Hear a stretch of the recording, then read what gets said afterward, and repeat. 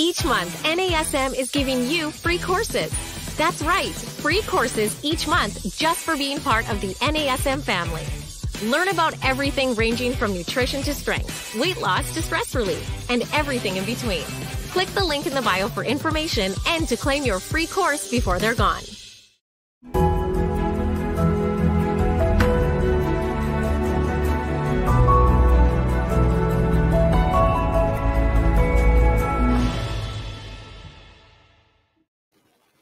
Hey everyone, welcome to our Strong Mind, Strong Body podcast. I'm your host, Angie Miller, and I have a great guest on today. He is from TRX and NASM and TRX. We do a lot of work together. We play so nice on the playground.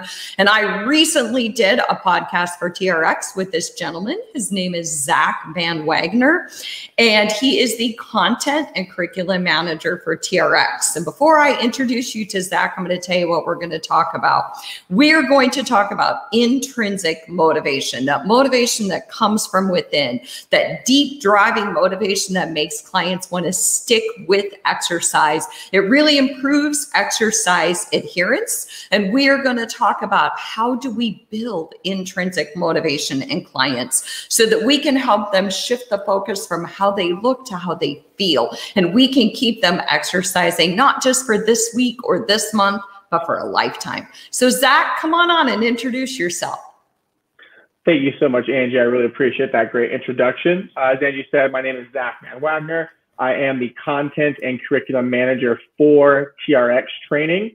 I've been doing this role for a couple years now. I've been with TRX for about 6 years. But before that, I was just another fitness professional, personal trainer working out of San Francisco, California. San Francisco is home to me because I did come here for my undergraduate degree in kinesiology and exercise science from SF State. And once I finished with that, I had already developed and started a career in personal training with Crunch Fitness. And so I just decided to stay and not go back to my hometown in Central California. But I've been in the city for about 14 years, helping people in the community around San Francisco, especially over this last year with everything that's been going on. So thank you so much for having me. And once again, thank you for coming on TRX's little podcast Q&A we did a couple weeks ago. Yeah, absolutely. Well, you know, Zack, that's what inspired me to have you on, is I thought that you and I just had great dialogue and we just blended well together. So I was like, Zack, I need to have you on this Strong Mind, Strong Body podcast because you are very much a mind body kind of guy and putting it all together. So let's talk about this whole concept of intrinsic motivation, because I think it's a super powerful way. It personalizes exercise to meet our clients' needs. And again, it really taps into who they are and where they are in their life and how do we keep them coming back to us or back to the gym or just wanting to exercise and stay healthy. And so before we deep dive into that, let's just define the difference between intrinsic and extrinsic motivation. To me, intrinsic motivation is something that makes me want to exercise because it aligns with my values, because it personally attaches to things that are important to me. Whereas extrinsic motivation is more like how we grew up in school, where we got a grade. And so we worked really hard because we wanted to get an A or a B, not because we really cared if we learned multiplication tables or did well in math. We just wanted to get the good grade, right? Exactly, 100%. You couldn't have said it better. Intrinsic motivation, you said, comes from within. It's those reasons deep down that we really want to work out, we want to get fit, we want to get healthy, want to lose weight, versus, that just working for the weekend type feeling, right? That I'm going to do this workout, I'm going to get through this set, I'm going to push through this round just so that I can get to be able to have that, adult beverage on the weekend, or because I'm going to a birthday party and I want to indulge in some cake. So it's figuring out what is that internal motivation versus just that thing on the outside that you might be working for, week in and week out. You know what I was thinking when you were talking about that? I was thinking about a really weird analogy. When my daughter was in college, she used to be a server, and she would always kind of like run her money the way that I run my gas tank, full to empty. And so she would do this thing where, you know, whatever she made that night, she'd be like, well, I can spend it because I'll make it again tomorrow night. And that kind of reminds me of what you're saying about exercise, where it's like, well, I'm going to exercise because I want to go to this party tonight, or I want to be able to fit into my wedding dress. But it really doesn't tap into why are we exercising versus just going full to empty. You know, I'm going to fill my caloric bank account with, you know, all kinds of exercise so that I can go eat whatever. And that's just not very sustainable. No, definitely. And I'm sure, especially nowadays, everyone's heard the old adage that you can't outwork a bad diet, right? So no matter how hard you work, no matter how long you work out, at the end of the day, we are most likely never going to work out hard enough that's going to offset all those nights or all those afternoons or all those evenings of whatever it is that we're intaking without a little bit of, you know, checks and balance, right? It doesn't have to always be about eating. It could be about anything else, right? It could be, like you were saying, trying to fit into something, and maybe you're overworking yourself when it comes to cardio. You're overworking out, right? You're just like, I got to get there. I got to get there. I got to get there, versus stopping and even just looking at what it is you're doing and maybe making a better plan of action that also involves rest and recovery. Just one of the biggest things, right? We know that, you know, we all want to get those gains we talk about in the gym, but the unfortunate truth for some, or the fortunate truth for others, is that all those results happen when we're actually not in the gym. All those things we do in between the hours of working out and pushing ourselves, either by ourselves or with the coaches or with our community that we do end up doing those training sessions with. Yeah, absolutely. And I love the checks and balances, because I find that checks and balances often comes as we age too. So, you know, a lot of times it's the stuff that we can't see. It's what's going on with our heart. It's what's going on with our brain. There's always going to be checks and balances, like you said, for lack of exercise or a poor diet. But, you know, one last thing I want to say about intrinsic versus extrinsic motivation before we even kind of deep dive into how we start to build it, is that intrinsic motivation is highly linked to self-determination theory. And most of us remember self-determination theory if we've taken any kind of psychology class, or if you've gone through your NASM CPT course, they talk about this in terms of motivation. But self-determination theory is that people are more motivated to change when they feel competent. So they feel like they're actually capable of achieving the task at hand. And when they feel a sense of belonging. So they feel like they belong to the gym, the organization, with you, whether it's in a group. TRX does a lot of group training. NASM, we teach about group training. And then 3, a sense of autonomy. They have to feel like they have personal control over their actions and decisions. So I think that the more that we foster autonomy in our clients, we don't just tell them what to do this, do this, do this. And the more they feel like they have a say or some play in the game, the more motivated they are to keep wanting to come back. So I just wanted to kind of throw that in there to give better context to intrinsic motivation. Yeah, and I love that. You know, one of the things that, you know, whether it's a good or a bad thing, when I took away from, you know, my higher learning in college, right, it's, you spend all this time learning about formulas and just to take that test at the end. But the one thing that we can always remember is that those books are never going away. We always have the capability to coming back and looking at those books again. Those formulas, especially nowadays when you have a cell phone, which is basically a small computer in your hand, if there's something that you forgot that you learned even a week ago, a month ago, 2, 3, 5 years ago, you can always go back and look that up. So, you know, I don't remember the exact theory you were talking about, but everything that you just laid out are the things that I do with my clients, right? We teach them about why they're doing something. We give them the skills and the knowledge so that they can achieve it. And along the way, we're trying to, hopefully as coaches, foster a sense of belonging community, not only with you and your client, or clients if you're doing a small group, but any classes you're taking, any communities that you might be involved in.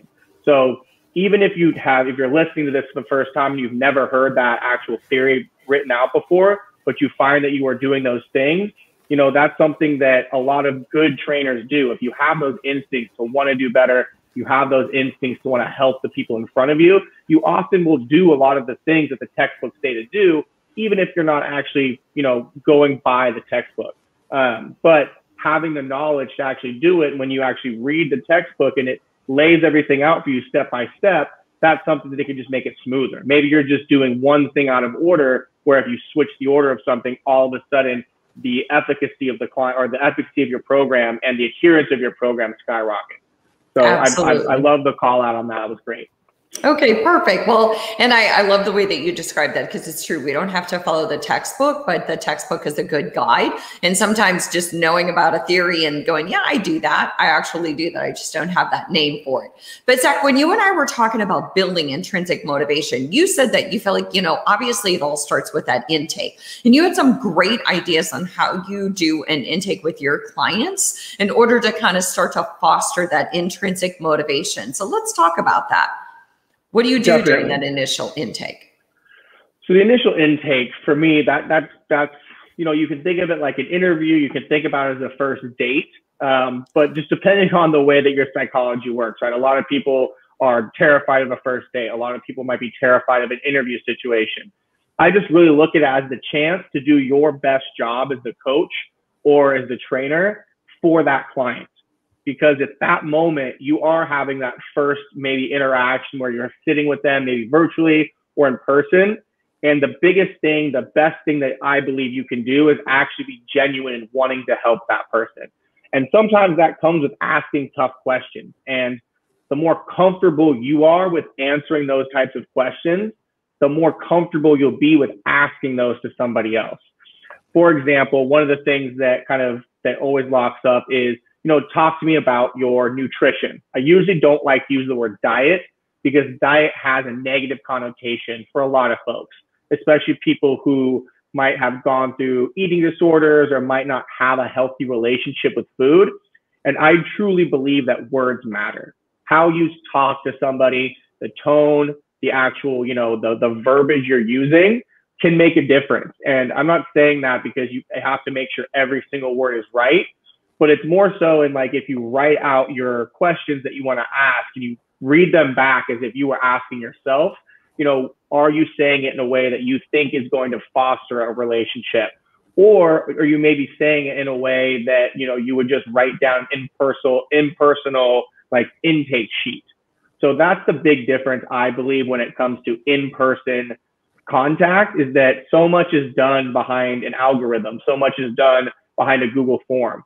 And I'm not saying that those things aren't useful, but what is more useful is the actual conversation with the person, and then taking those notes to see what it is you can really do to help them. So the first and foremost thing is write out your questions, read them back to yourself as if a person was asking you, and seeing, is this the information that I want to get, or are these a little too surface level? And if they are too surface level, what's one or two kind of leading questions that you can then ask to get the information you're looking for? You know what? I absolutely love that. Read the questions aloud to yourself and ask yourself, how would you perceive that if that were being asked to you?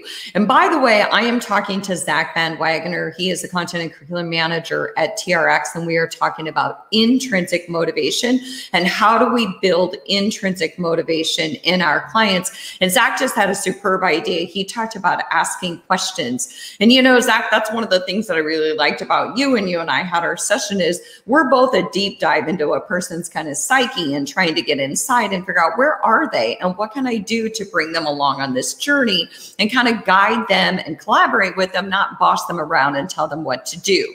And when you were just talking, it reminded me of what I talk about in motivational interviewing, which is to use ORs, which is those open-ended questions, affirmations, reflections, and summaries. And in motivational interviewing, questions are where it's at. Instead of asking yes or no questions, or, what do you eat? Or you said yourself, tell me about your nutrition. And that's one of the things that I encourage trainers to do, is start with things like, tell me about, or what, or when, or how. So another example would be, what can you tell me about your nutrition or your exercise routine?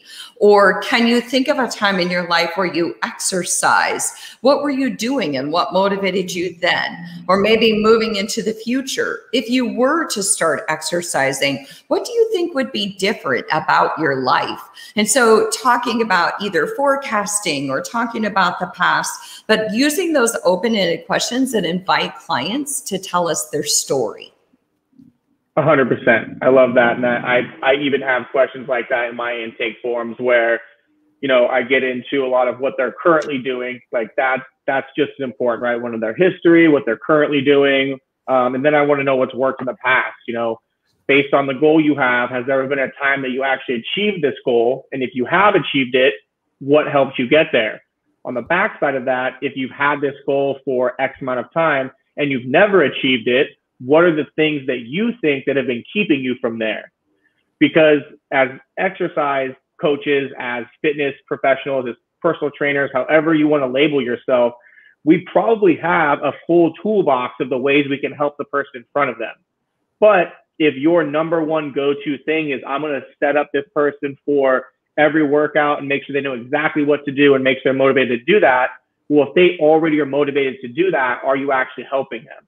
Because like that's how I see myself is you don't need to motivate me to get the work done inside the studio. Like you give me the workout, I'm going to crush that thing every time. Because to me, that's the easy part. The easy part is showing up, grabbing weights, grabbing bands, grabbing whatever it is I'm going to use and getting every set, every rep, taking the rest periods and pushing it. But what I know personally is my problem is nutrition adherence. I just get to a certain point where I'm just like, you know what? I'm just going to eat what I want to eat. And I know enough about it to get, you know, where I want to get to, but I don't know enough. And that's where my weakest point was. So I hired a coach to teach me what to do. And really the thing he's helped me to do it the most is just be honest about what I'm doing. He holds me accountable. And sometimes that's all we need is someone just to hold us accountable. But if that's the one thing someone needs, then all you have to do is check in with them, right? But if they need hand holding when it comes to their nutrition because they have no idea what to eat or they need the help with their sets and their reps, well, then that's where you put that effort forth. So just having those questions is important for the coach to know how they can help the person the most right then and there. I love that. And I think also in doing that, then you know where you might need to collaborate with someone else. If your strong suit isn't nutrition and your client lacks in nutrition, you don't have to fake it and pretend like you know everything about nutrition because you're afraid your client might leave you. Instead, you can collaborate with somebody who specializes in nutrition and really work with your client to go that extra mile. But you're spot on, Zack. It's asking those questions initially. If we didn't ask those questions, we wouldn't know where those barriers are. And that was one of the things too, that I think that when we're doing that intake, we have to tap into their perceived barriers. And then we have to find out where do they perceive them running into problems. And you even asked that, like in the past, when you exercise, what worked, what didn't work. And so where do they perceive their barriers are? And a lot of times clients will say energy. I don't feel like I have the energy. And we know that a lot of times that it's about emotional energy versus physical energy because we all feel exhausted by the end of the day. They might say time. And for some clients, you know, if they're a single parent and they've got 3 kids, time really is a serious thing. And so we have to help them with time management and give them shorter workouts or whatever it might be. But I think it really helps to listen to what clients' perceived barriers are. So we have a deep understanding of what they see that's getting in their way. 100%. Couldn't agree with you more. And again, it just starts with those questions. And there's nothing to say you can't rework the questions. Almost every time I bring in a new client, I read it back over and say, could this question go here? Can I add a question? Do I need to eliminate a question? So just like anything, like you're never going to stop adjusting. And as soon as you think you figured it out, my suggestion is to go back within 3 to 6 months and see if there's something else you can readjust, just like anything else. Yep. So, Zack, I'm curious about something. One of the things that I talk about in motivational interview is called a writing reflex. And often it happens the minute we get into that intake interview with our clients. We hear everything that's wrong, right? We're like, oh, I can't wait to fix them. Like putting together a big puzzle. Ooh, I know where the missing pieces are. And we just can't wait to just finish that 1,000-piece puzzle. And so we go right in like, shoo, like, the trainer superhero. And we're like, I got this, don't you worry. And that writing reflex makes us kind of want to go in and tell them what to do. And I don't know about you, but what do people most hate? And just off the cuff, people probably hate being told what to do. Yeah, think? What micromanaged at least, right? People hate being micromanaged. Yeah, they don't like being told what to do. So I think it's better. It's what you're saying is these questions are really about evoking. I call it evoking or going fishing. I want to fish out what motivates you. What are your perceived barriers? Tell me about a time when you used exercise. Tell me what got in your way. Tell me about how you'll feel if you start exercising. All these different questions that just evoke information. And so not getting into that writing reflex where we want to fix them, but instead talking to them about how we're going to be a collaborator.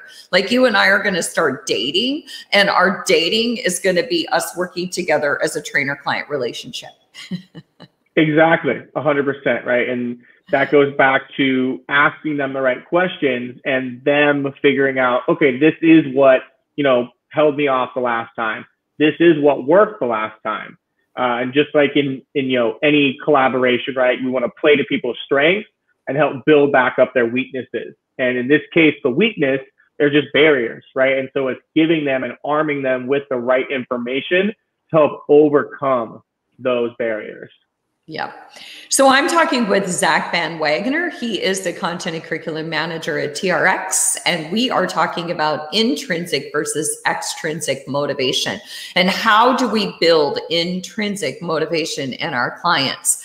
And Zack, one of the things, we've talked about now doing that intake session, we've talked about the value of questions and using ORs from motivational interviewing, those open-ended affirmations, reflections, and summary questions that aren't simple yes or no. And then we've talked about tapping into their barriers. So another thing that you and I talked about, and you had some great ideas on, one thing that really helps to build intrinsic motivation is arming our clients with useful information. So being like this vast bank of knowledge and arming them with useful information. So give me some ideas how you arm your clients. Great.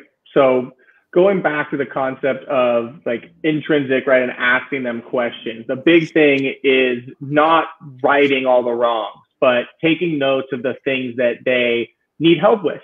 And then as you make that list, once you're done with the intake, once you know what their goals are, what are the 1, 2, or maybe 3 things that you can give your clients or your group to do that's going to make the biggest difference?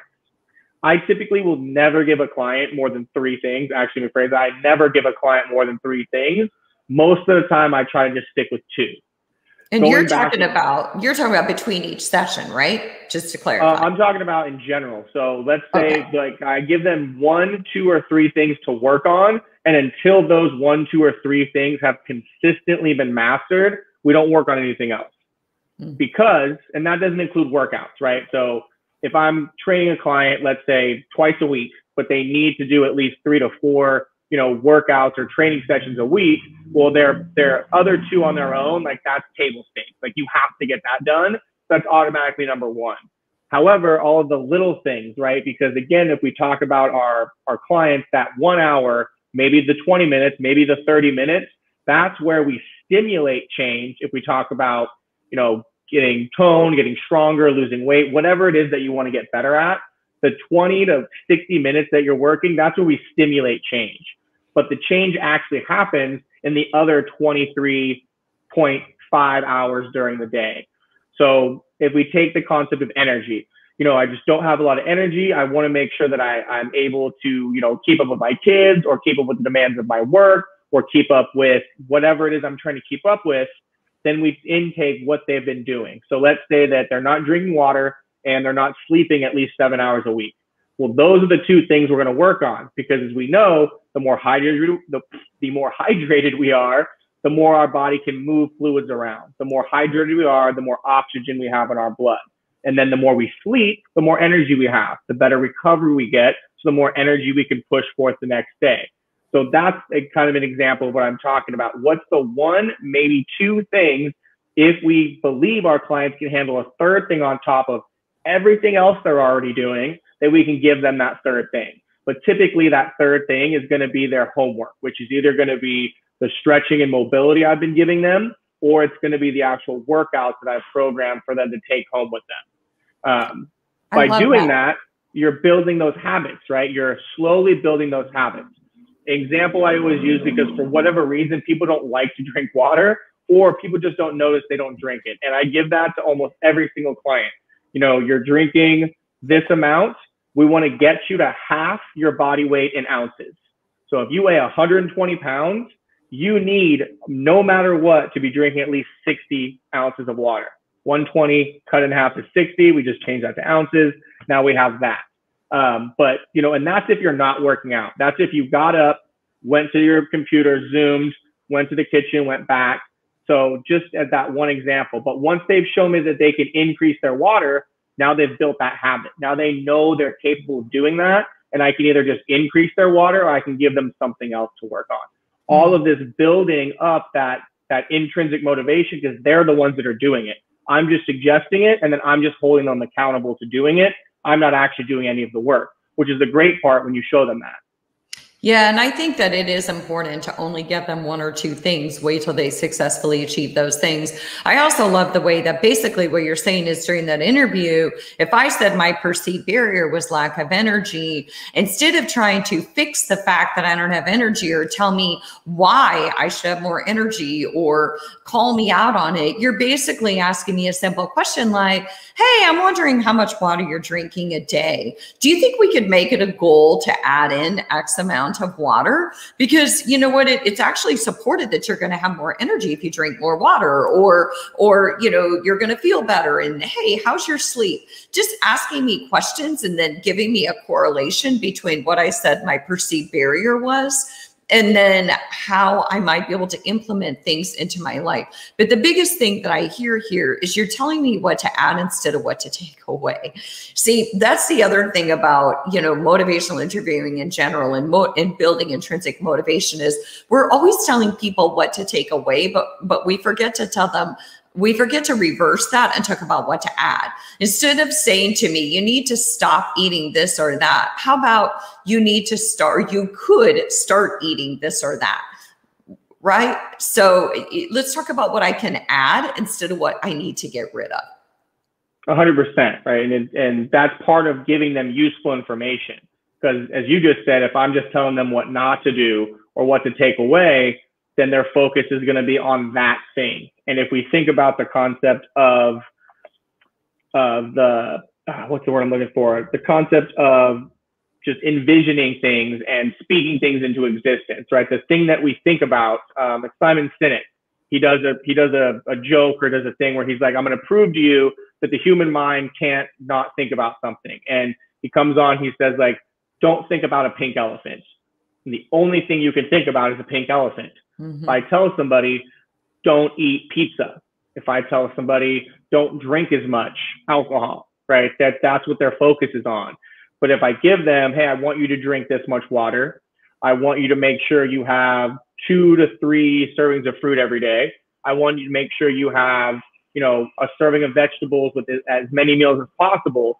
Now that's what they're focusing on. So at the end of the day, ideally, they're hydrated. They're more full because of the fibrous foods they've been eating, and they have more energy because they're not consuming things that actually cause a negative energy effect.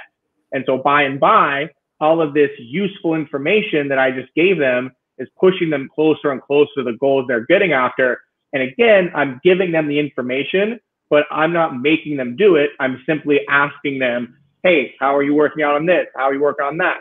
And then we have other strategies, right? If they're not doing those things, then it's like, okay, here's what we're going to do instead, right? And then you just kind of keep going along this pathway of, here's the thing to work on. Did you do it? Yes, no, why? Okay, let's make it a strategy about how we can either get better or move to the next step.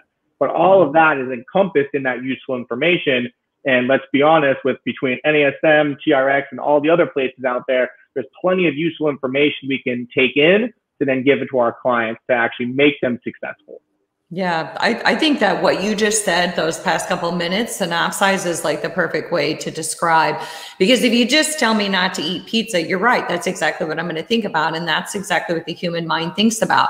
If I say, Angie, don't eat chocolate, that's all I want to think about. But if I'm thinking about everything you told me to add into my life, then that's at the forefront of my mind. And once I add all those things, it takes away the urge to have the other things that I really don't need to have anyway. So I love that. One of the things, Zack, that you also mentioned, you talked about NEAT, explaining the concept of NEAT. What did you mean by that?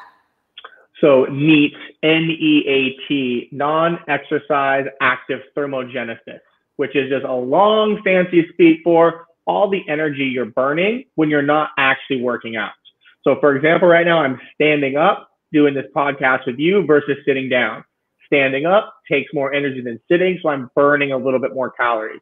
Now, is it going to be, 100 more calories than sitting down? Not for this hour, but if you compound this over the days, over the weeks, over the months, now we're talking about a significant amount of energy, right? Those of you that might live in an apartment building that has an elevator, maybe instead of taking the elevator every day or the escalator when you get to work, you decide to take the stairs, right? Maybe if you work on the 20th floor, maybe you take the stairs as long as you can, and then you pop on the elevator when you can't walk up anymore, building that up constantly. If you go to the shopping mall or you go to the store, maybe you park in the middle of the parking lot instead of the closest space you can. Maybe you work that into the end, right? And these are things that you can add in if you're noticing that your workouts and the energy you're expending just isn't quite getting you there. Or if you're not ready for full workouts, here's things you can add in before you get there.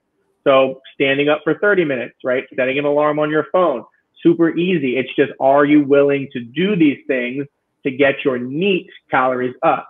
And this could be, an extra 100 to 300 calories a day. You take that over the course of a week, you're now down 700 to 2,100 calories more. They say 3,500, calories equals 1 pound of fat. So if you're doing this over the course of the week, you're now almost burning an extra pound of fat every week for those people who are looking for that type of goal. Or if you're just looking to increase your energy expenditure because it's summertime and you go on more hikes, you go on, go camping where you like to float down the river, any type of, again, I'm probably using California type examples right now. But anything, right? It could be up to anything. So increasing NEAT, all NEAT is the energy you're burning when you're not actually working out, standing, walking longer, taking the stairs versus the elevator, going on calls. So one thing that, we're all behind this computer right here. Obviously, I need to be facing forward, but if you have the opportunity to take phone calls where you can walk around, even if you're just walking around your block, take that phone call from there. Again, walking is a great thing in general. People sleep on walking a lot, meaning that people think that if they can't do a hard workout and they only have 20 minutes, that why do anything? I promise you, if you turn that 20 minutes, 10 minutes, 5 minutes into a walk, that'll start to snowball. You'll feel better. Your energy will increase. And who knows, that could turn into a jog, a run, or an actual 20-minute lift. I'm one of those people who didn't used to actually think that if I didn't have at least 45 minutes to a workout, like what's the big deal? And I changed that because I got so busy that I was like, I'm going to do something for 20 minutes. And that got me motivated to do more and more things for 20 minutes. And I just built up a bunch of 20-minute programs. And now I use some of those programs in some of my classes. So it could also just snowball into things like that. So that's what NEAT is in a nutshell. Yep. And I'm so glad that you explained it. I wanted to pass that off to you because I was like, I'm going to give it to you because you're going to give us the short and sweet version and I'm going to give us the longer than necessary version. So thank you so much. That was absolutely perfect. And that's the thing. I mean, it's all these things that we can be doing throughout the day that add up by the end of the week. Sure, maybe it's not going to make a huge difference, but all the time when I take phone calls now, I put in my AirPods and walk on my treadmill. Drives my sisters and my friends nuts, but I'm like, you know what? I have to be doing something. And I'm sorry if you have to listen to my treadmill. It's either that or I walk outside, and then, you know, I walk the puppy who's always talking to other puppies, and there's a lot of noise there. But there's all these little incidental things that we can do. That's why I encourage clients to wear those trackers, is because every hour in the hour, this thing is going to buzz and it's going to encourage you to get up and do something. And all of that adds up over time. I think that people really, that's why I call it movement, not exercise, because it's just all the different ways that you can move throughout the day that make the biggest difference, right? That's why they say that you can't exercise 1 hour a day and sit for the other hours and expect that to be enough.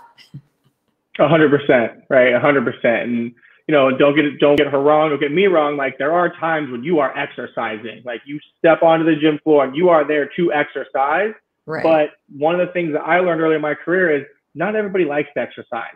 Like, there are some people, when I first started, you know, people sit down in the gym. The only reason they're sitting in front of you as a trainer is because the gym gave them a free personal training session.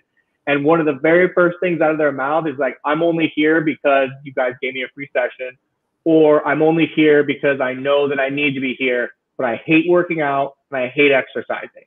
Those used to be like, those were soul sucking, because here's me, 20 years old, 21 years old, like, let's work out. Oh my God, we're going to do bench press. We're going to do squats. We're going to use dumbbells. We're going to use bands. It's going to be so great. The very first thing, I hate working out just with this space. So we as coaches, like, we have to meet people where they're at. And if we have more tools in our toolbox to do that, cool. You don't like to exercise? We won't exercise a day in here. What do you like to do? Right. And that starts the conversation of, I like to play this sport. I used to do this. I used to do that. Right. And then there's a little bit of onus on us to make things more fun and interesting. That's a whole nother topic and a whole nother podcast. Right.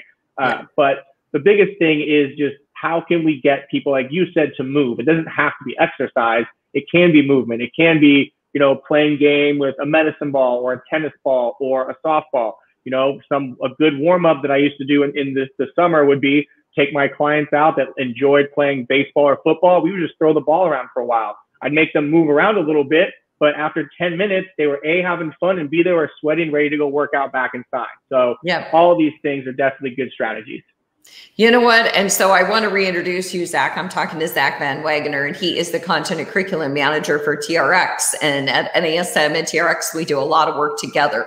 And Zack and I are talking about building intrinsic motivation and how we do that in clients. We've talked about the power of an interview with our clients, an initial assessment, and how skills for motivational interviewing come into play using the ORs. We've also talked about other things like asking all these open-ended questions and, you know, all these other ways that we build intrinsic motivation.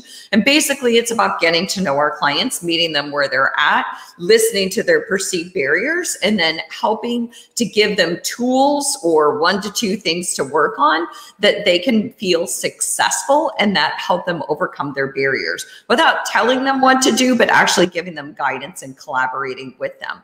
And, you know, Zack, one last thing that I want to talk about before we go is you talked about checking back in with your clients. And one thing that I think is really important here is to remember that when it comes to motivation, motivations change over time. And what motivated me to exercise when I was 20 does not motivate me to exercise now. And so motivations change over time, and we constantly have to check back in with our clients, see where they're at, see what's going on in their lives. Again, evoking that information from them, and then finding out what's going to motivate them most right now. What do you think? I could not agree more with that as well. Biggest thing, right, is motivations change. What someone comes to you with the very first time they train with you and what might happen 3 or 6, 12 months down the line, that's going to adjust, right? Sometimes it adjusts with the seasons. You know, maybe they come to you in wintertime where they're not going anywhere. They're stuck inside their apartment, their house, wherever it is. But then summertime, they like to go surfing, or they like to go play water sports, or they go hiking, or they take a trip somewhere where they're backpacking, something. It doesn't really matter what it is, but what they might come to you for in January, the beginning of the year, might change in July. Hopefully you have more check-ins more than that 6-month mark, but checking in just allows you to adjust for your clients. It also allows you to reel them back in on the other side of the coin, right? Because if somebody every month has a brand new goal or something they want to work towards, Well, that's not as good, because as we know as coaches, adaptation is the key to everything. If we keep changing things before we actually see an adaptation, well, then we're not really getting any better. Like muscle confusion and all that's good, but you have to make the muscle actually understand what's happening first. The system, the body, whatever it is that you're looking for, it has to adapt it first a little bit to see the gains, to see the motor control, to see what we're looking for, and then we can adjust it. So checking in doesn't have to be, or it shouldn't be a bad thing. It should be, how are you feeling with this? Are you being challenged by the exercise and workouts I'm giving you? Do you feel that we're getting towards the goals that you're working towards? Because it's not always about aesthetic, right? If you have body fat, a scale, and you're taking progress pics, well, you can see if there's changes happening there, right? If you're taking notes and clients are going up in weights, they're, holding positions, or they're, going longer in endurance, then you're also seeing actual data that's giving them that. So as long as you're keeping a track of what's happening, then you kind of know that progress is going on. But that might not be what the client wants to do. And ultimately, you are being hired by your client to get them somewhere that they want to get to. And as long as you and the client are having a good time, there's no, butting of heads, there's no like fighting or any disagreements going on, then it's behoove you as the trainer, as the coach, to check in every month to 6 weeks. How are you feeling? Is everything going the way you think it should be going? Are there things that you think we should change? Not to say that you're giving them full control of the program, because again, they hired you, and so you should be giving them recommendations.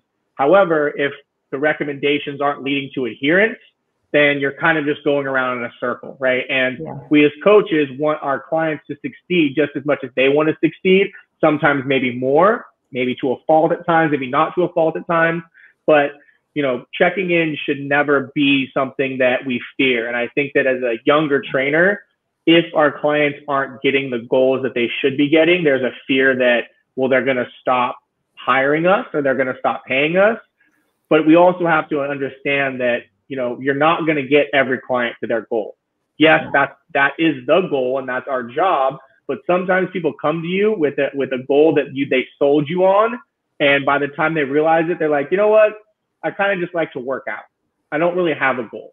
I just want to, I know how to work out now. You've taught me enough that I am going to go off on my own and figure it out, because I don't have anything to work on. And so the juice isn't worth the squeeze. But that's a very small fraction of the time. Right. Typically, if you ask your clients what it is they want to achieve, and you're constantly checking in with them, they are going to get better. It's going to make you a better trainer, you a better coach, and it's going to just build that skill set of being able to talk to your clients on and get real and have that personal touch into it, because we're personal trainers. We're not just trainers. People often make the joke, trainers are for horses. Maybe, but they're not called personal trainers for horses. And so, people kind of make that joke. It's like, I'm a coach. It's like, you're a coach and you're a personal trainer. But the personal thing is what we really need to lean in on. And that's when it comes to that checking in on people, how they're doing personally, not just as another sheet in your day. Well, and I think that all that was well said. And I think that too, when you're checking in with people, I like to ask questions like, what type of positive impact has exercise had on your life? How has it influenced your relationships? How has it influenced your sleep? How has it influenced your emotional health? Do you feel more positive? Do you feel like you're waking up with more energy? So I like to ask them questions that have nothing to do with weight on a scale or anything else, that just talks about the influence of exercise on their lifestyle, their energy level, their relationships, and all those personal things. And so I think that that's where checking in is very powerful too, is making exercise about, again, personalizing it to them, to what's important to their value system, which is dependent on what they tell you, what kind of job they have, what type of relationships they have. So again, I was talking with Zack VanWagoner, the content and curriculum manager of TRX, and we were talking about intrinsic motivation. And we talked about the power of an interview. We talked about arming clients with useful information. We talked about giving them things to work on between our workouts and giving them goals. And then we talked about checking back in. So I thank all of you for joining us. Zack VanWagoner, I thank you so much for being on the show and sharing your insights about building intrinsic motivation with clients. And do you have any last words, Zack, or are we good? I think we're good. Thank you for, tuning in. Thank you for listening to my intake on it. You can find me at all the TRX social channels. If you're interested, the TRX core is now live, and we have a lot of information just like this for you to completely peruse, intake, study, and then go back out there and have some fun with your clients and with your classes. So I look forward to seeing you again. If you guys are out there, tune in, and hopefully I'll see you guys soon. All right. Thanks again, Zack. Okay. Thank you so much to our NASM audience for joining us. We can't wait to see you next time.